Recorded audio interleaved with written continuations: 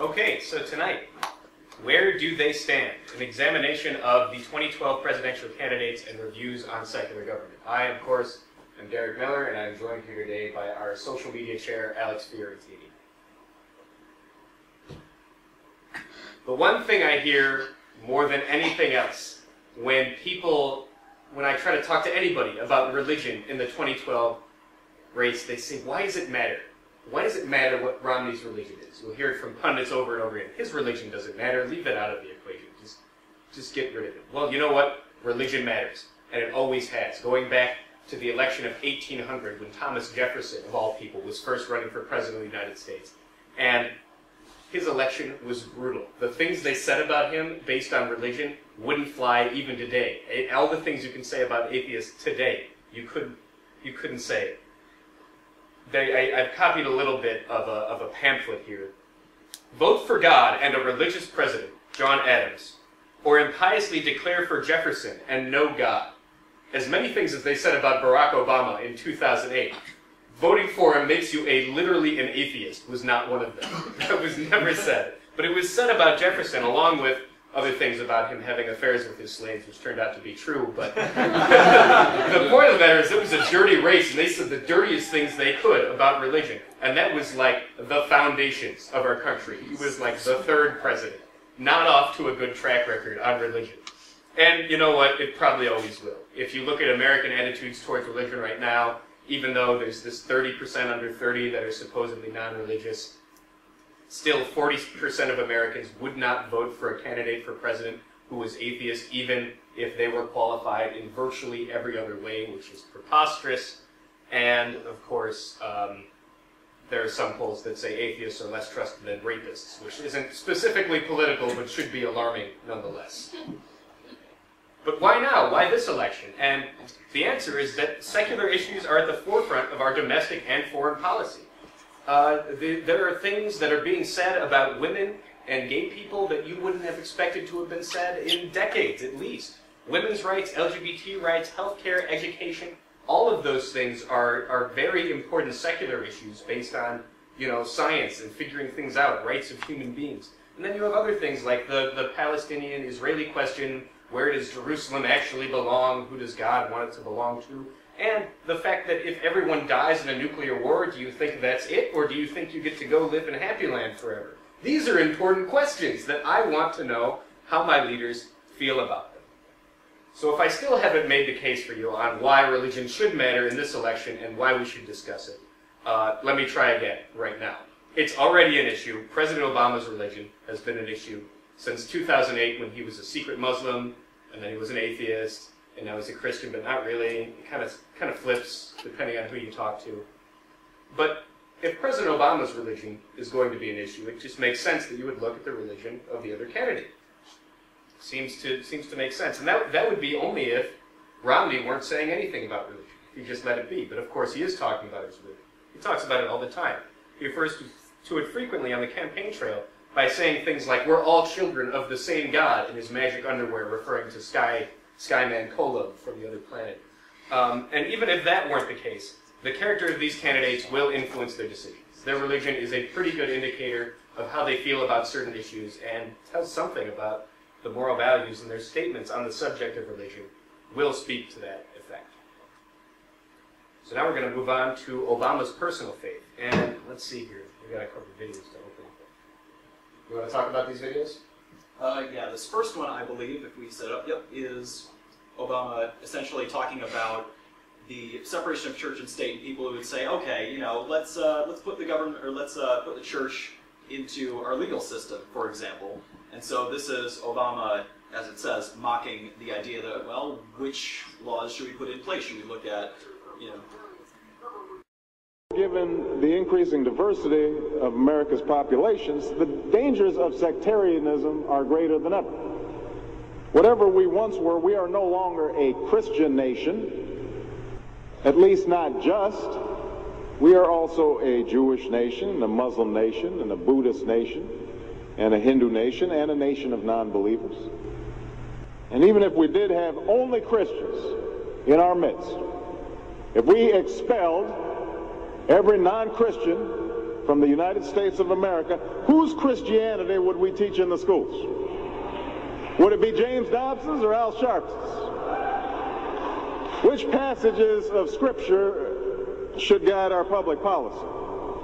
Should we go with Leviticus, which suggests slavery is okay, and that eating shellfish is an abomination? Or we could go with Deuteronomy, which suggests stoning your child if he strays from the faith?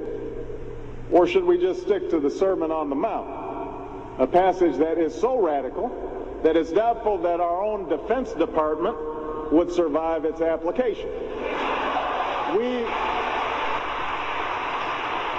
So before we get carried away, let's read our Bibles now. Folks haven't been reading their Bible. Which brings me to my second point. Democracy demands that the religiously motivated translate their concerns into universal rather than religion-specific values.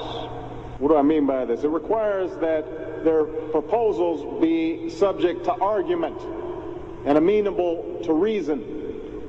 Now, I may be opposed to abortion for religious reasons, to take one example, but if I seek to pass a law banning the practice, I can't simply point to the teachings of my church or evoke God's will.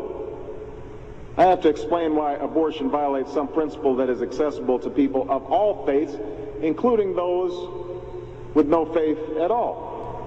Now, this is going to be difficult for some who believe in the inerrancy of the Bible, as many evangelicals do. But in a pluralistic society, we have no choice. Politics depends on our ability to persuade each other of common aims based on a common reality. It involves compromise, the art of what's possible. And at some fundamental level, religion doesn't allow for compromise. It's the art of the impossible. If God's spoken, then followers are expected to live up to God's edicts, regardless of the consequences. Now, to base one's own life on such uncompromising commitments may be sublime, but to base our policy making on such commitments would be a dangerous thing. And if you doubt that, let me just give you an example. We all know the story of Abraham and Isaac.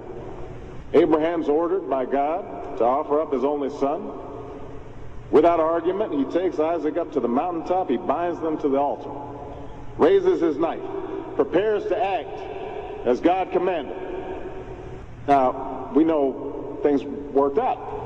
You know, God sends down an angel to intercede at the very last minute.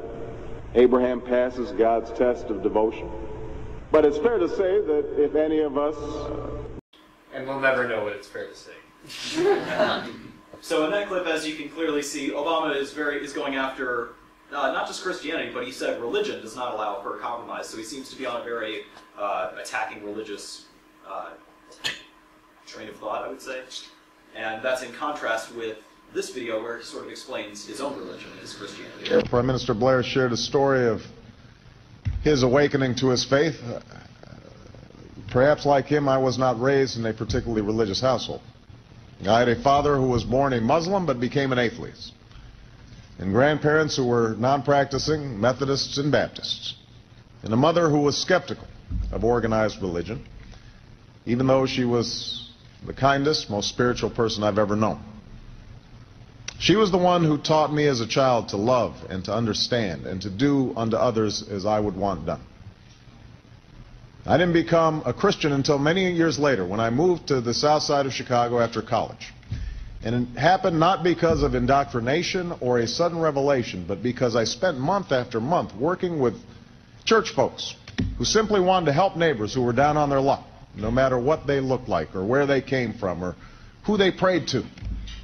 It was on those streets, in those neighborhoods, that I first heard God's Spirit beckon me.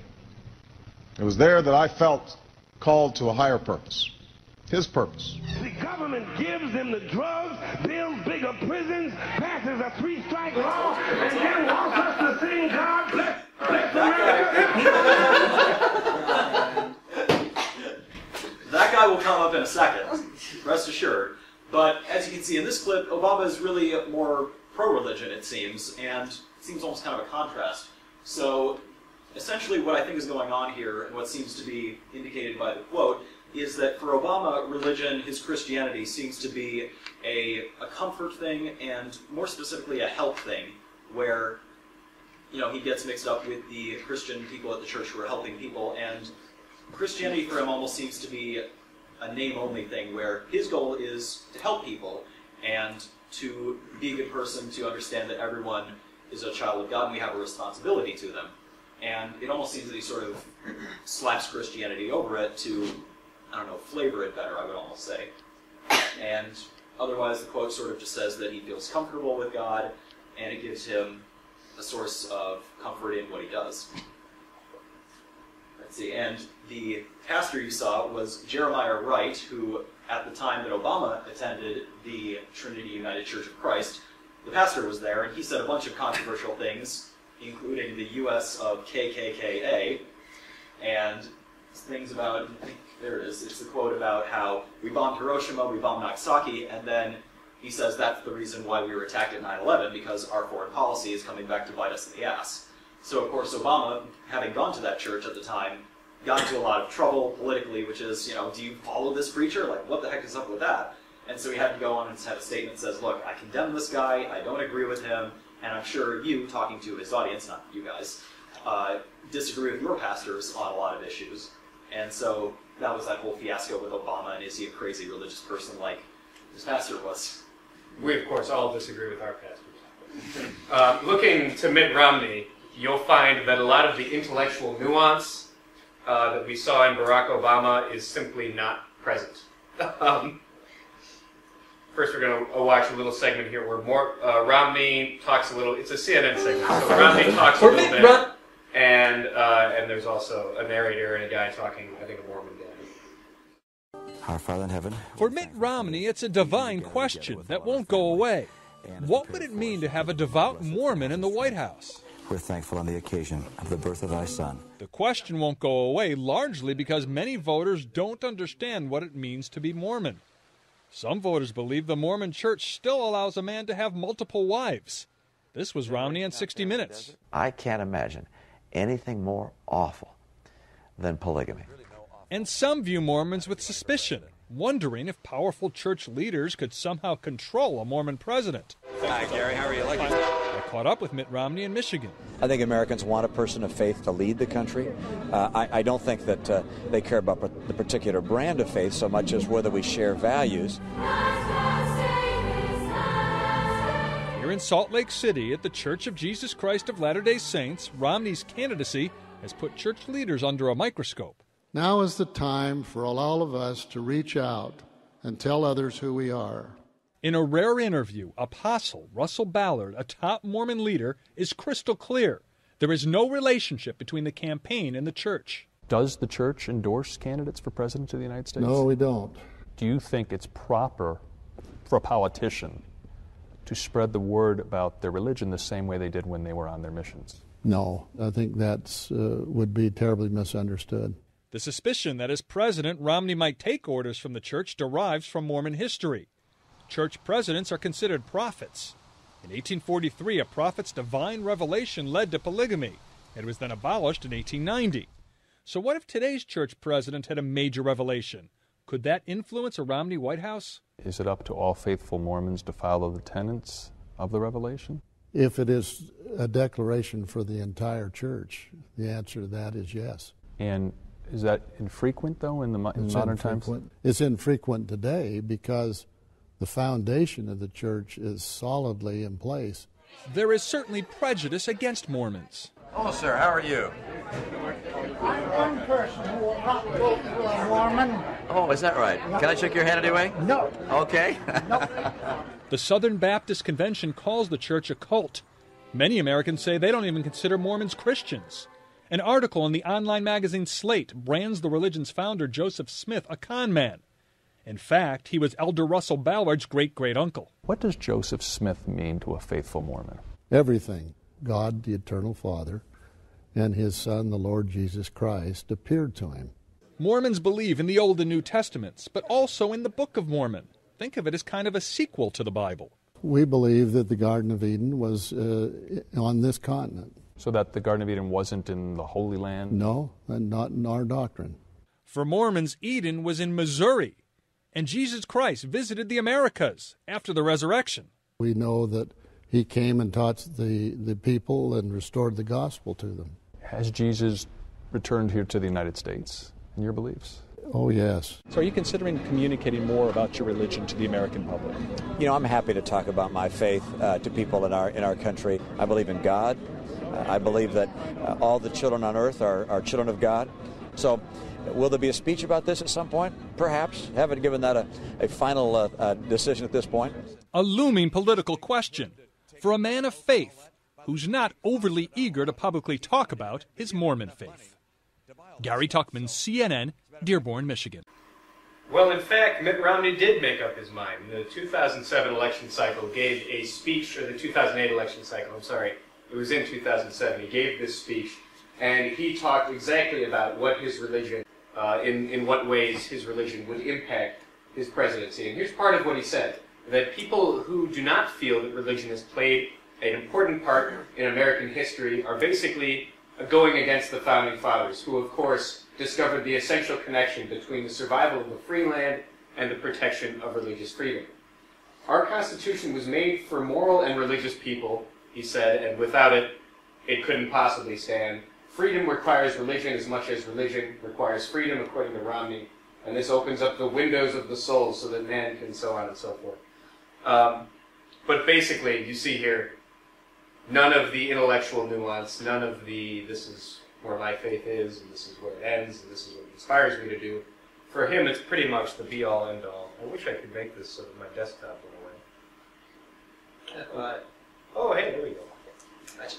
Okay, so what we're going to do next, now that we know a little bit about the candidates' personal lives, is we're going to take a look at them issue by issue and see where they've come down on what we picked as a few secular issues. Now, there are dozens of secular issues that might matter to you, varying on what your priorities are at any given time. We've picked a few simple ones here in the interest of time, and the Secular Coalition for America actually has a score sheet. I'm going to talk about that in a little bit, but they break things down very specifically. We can even send that out in the next email if enough of you are interested in receiving that. So anyway, we're going to go down topic by topic right now, candidate by candidate, starting, well, this is all in alphabetical order, of course. We're going to start with abortion.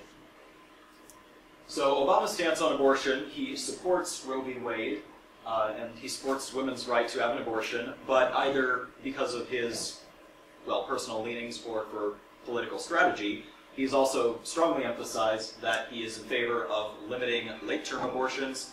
He's also in favor of adoption, and of course reducing the actual number of abortions. And let's see.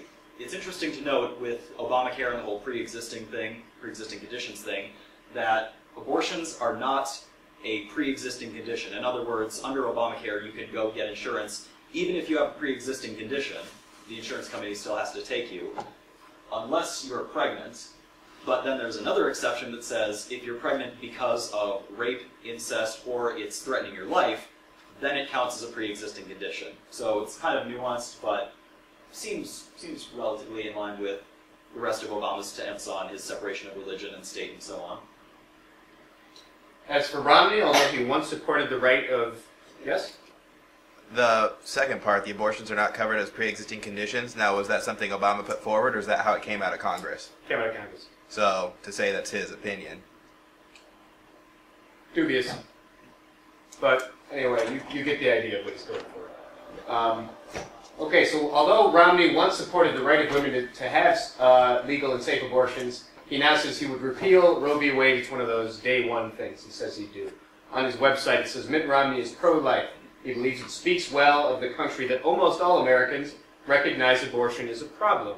Almost all, okay. And in the quiet of conscience, people of both political parties know that more 1 million abortions a year cannot be squared with the good heart of America. Strong words, and words that he probably believes quite deeply. Moving on to another issue of women's rights, this time contraception. So as you guys may remember, there was the fiasco with insurance companies, or not insurance companies, religious employers having to cover contraception for women. And of course, some religious employers, Catholic employers, would say, no, we don't want to give these women contraception. That's against our beliefs. And due to the religious backlash, Obama made a compromise with his plan that says, okay, look, you religious employers, Catholic hospitals and so on, don't need to cover contraception for the women who work for you. But insurance companies who insure women who work for these employers will have to cover contraception. And that is in line with this quote that basically says, look, I don't care how old you are, where you work, how much money you make, you should have access to contraception. Romney, as of this Tuesday, 2 days ago, now supports the right of women to obtain and use contraceptives. He said at the debate when pressed on it by Obama, I just know that I don't think bureaucrats in Washington should tell someone whether or not they can use contraceptives, and I don't believe employers should tell someone whether they can have contraceptive care or not. Every woman in America should have access to contraceptives. So that's as of Tuesday. Wednesday. What was his stance prior to Tuesday? Well, in the Republican nomination, in the course of the nomination of the primaries, he would often talk about, well, especially when the Obama contraception issue really came to light in February, he would talk a lot about the importance of religious freedom, which was kind of his code word for, I would probably restrict contraception. Moving on to creationism, where we have a breath of fresh air. So, you'll see in a minute, there actually isn't much of a difference between these candidates, and Obama says he believes in evolution, he thinks that science and faith are different things, you don't put faith in a science classroom, and so on. So it's a pretty mild stance on that. I don't think there's anything really to disagree with from a secular perspective on that. It's about the same with Romney. When he was governor of Massachusetts, he opposed intelligent design and creationism, says, in my opinion, science classes were to teach evolution. If there are other scientific thoughts to be discussed, if we want to talk about philosophy, we can do it in social studies or something like that. I think it's fine. It looks all right to me. I'm pretty confident that he would probably stand by that as president. So freedom of speech, we framed specifically, since you could take this issue in countless different directions, we framed it specifically in the context of blasphemy, and even more specifically in the context of what's happened in the last month with reaction to that Nation of Islam video on YouTube and the resulting protests, and how both campaigns have reacted. So this quote by Obama makes his stance a little, I won't say nuanced. It's very interesting. On the one hand, he says that we do not and should not ban blasphemy. The response to hateful speech is, well, more speech coming from both sides. But it's interesting because he throws in blasphemy, he sort of ties it to bigotry, and it does depend on how you do it. But at the same time, it's a little worrying that he's got almost sort of a double stance on it, where he says, yeah, blasphemy is totally fine, but he's also lumping it in with bigotry and talking about hate speech, so it's a little concerning on that respect in terms of how much he would protect blasphemy. Yeah, not all that buddy-buddy on blasphemy for what you would have heard from that first video we saw of him, little blasphemy of his own there. Romney, if you didn't hear about this was the night on September 11th when we heard that 4 people had died at our consulate in Libya and we weren't sure what happened. He actually came out that same night and said this. The embassy of the United States issued what appeared to be an apology for American principles. It's a terrible course for America to stand in and apologize for our values. An apology for America's values is never the right course. The obvious theme here is apology, apology, apology. That's a consistent conservative criticism of the Obama White House, that he's apologizing for America. But nonetheless, you see here within his message that American principles, and we're assuming he's referring to free speech here because it's in reaction to the video, shouldn't be apologized for. So blasphemy, apparently, in Mitt Romney's view, thumbs up. So LGBT rights, you guys may remember that Obama came out in support of same-sex marriage following his Vice President Joe Biden, and just sort of along the lines of his, what I would call nominal, in-name-only Christianity, he justifies it or coats it in talk about Jesus, the golden rule, treat others how you want to be treated, and of course that has legal implications with equal protection. So currently his stance is that same-sex couples should be allowed to get married. Romney, on the other hand, I laughed the other day when I heard him say this in a video. He says, that discrimination against all people, all gay people, is bad and we shouldn't do it, but he doesn't want them to get married. So that's actually his stance. He says he agrees with 3,000 years of recorded history. Marriage is a sacred institution between a man and a woman. It's first and foremost about nurturing and developing children. He's also said, and he said it again Tuesday night at that debate, he said that every child deserves both a mother and a father, which is insulting not only to single mothers and single fathers, but also every homosexual person. And he says it's unfortunate that those who choose to defend the institution of marriage are often demonized. I guess that'd be me demonizing. So that's Romney's stance on LGBT rights. He's been consistent about that one, well, since the 90s. Okay, can't expect him to be consistent all the time. So Obama did, a while ago, lead the charge to repeal Don't Ask, Don't Tell. And he says that it will strengthen our national security. It'll make it a lot easier for those soldiers to serve because they won't have to worry, oh God, am I going to get found out? You know, as if they're infiltrating the enemy or something.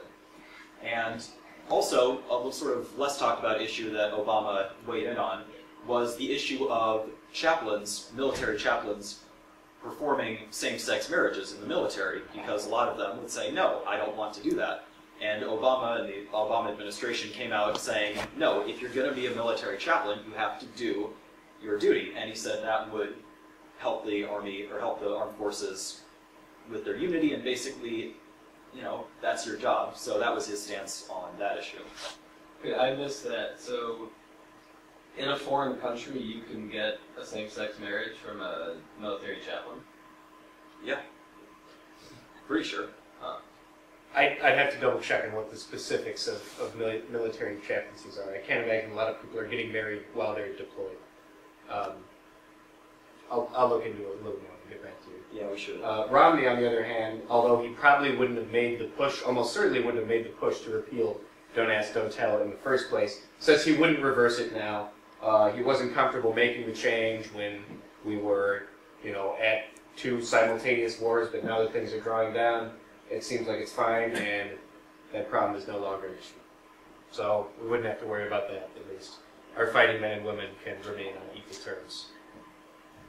So, sex education. Of course, there's the continual battle between abstinence-only education and comprehensive sex education, which of course teaches contraception and a bunch of other stuff surrounding the issue of, well, don't have sex.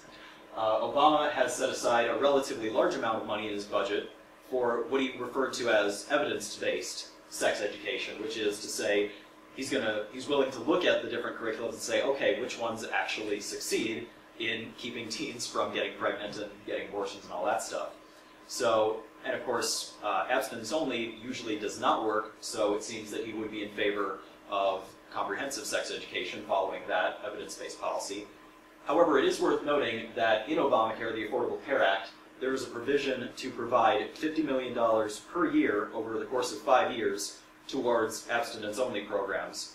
Now, it's hard to say whether or not Obama tried to fight this or just let it consciously slip by. I really was not able to find so much on that. And Obama's good about keeping quiet about stuff that doesn't make him look progressive. So that's just something to consider.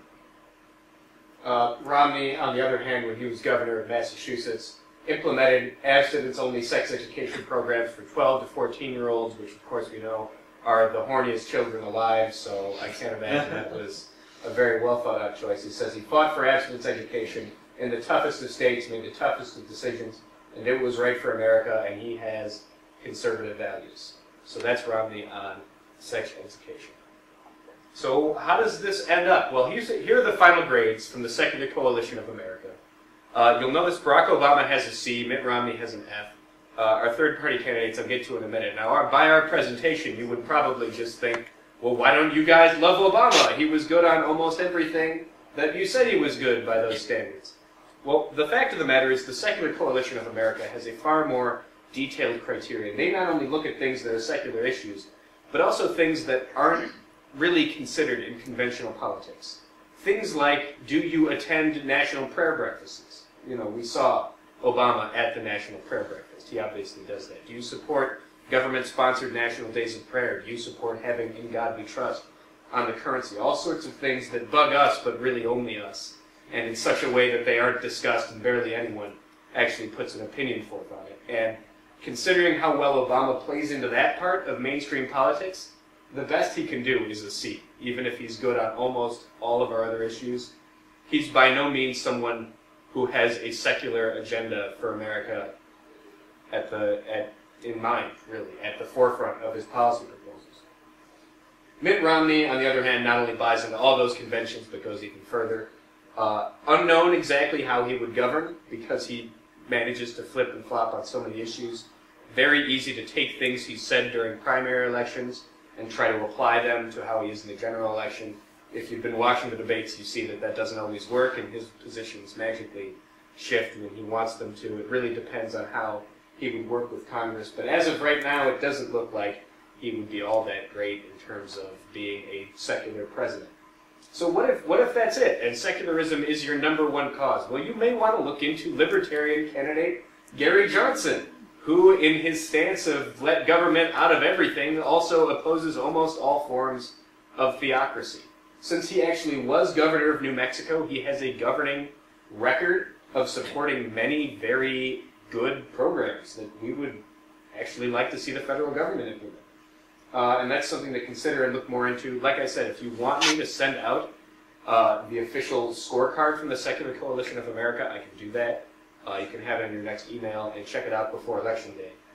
Jill Stein is awesome. She's very good. She had an A in almost everything she was able to answer. But the problem is, since she's never had the responsibility of governing, not all of these questions apply to her. And since she answered fewer than half of the questions that were on their little scorecard, she was ineligible for a final grade. So all of these things, important to look into. I doubt most of you vote on secularism as your number one issue. I think you'd probably be concerned about getting a job after college, maybe lowering those tuition rates. That's personally what I vote on the basis of, but this is just a little bit of what you may want to know when you head into the election booth, either early voting at the Union starting October 22nd, or, of course, on Election Day. So thanks, everybody, and if you have questions, we'll answer them.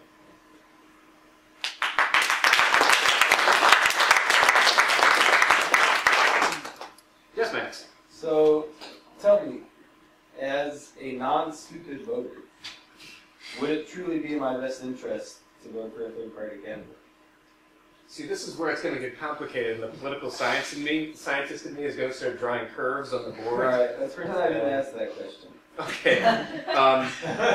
In Illinois, the thing is, okay, you live in Illinois. It's given that Barack Obama wins the state of Illinois.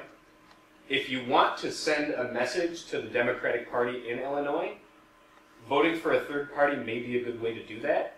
The problem is you can't write on your vote, I didn't vote for you because you opposed indefinite detention and took it out of your party platform, which is what I'd like to write, and then I'd like to check the box for Jill Stein. But that is a way you can send a message, and actually you'll notice like the Tea Party in 2010, the way that people started voting for unconventional or non-traditional Republican candidates actually changed the rhetoric of the entire Republican Party. So the way that you vote actually does matter in the way that the mainstream parties couch their issues and kind of propose them to you. We can talk more about this at Murphy's because I love third parties. Any other questions? Yeah. I'll just comment that there was an interesting development today on the Mormonism front. Ever since the beginning of Mormonism, it's been the Protestant view that they are a dangerous cult. And today, Billy Graham himself removed Mormonism from the list of cults on his website. I didn't know that. So now there's this unholy matrimony between the dark forces. The new Iron Triangle. Can I just say that Billy Graham has lost some of his standing within the Baptist community in his old age. Oh, has he?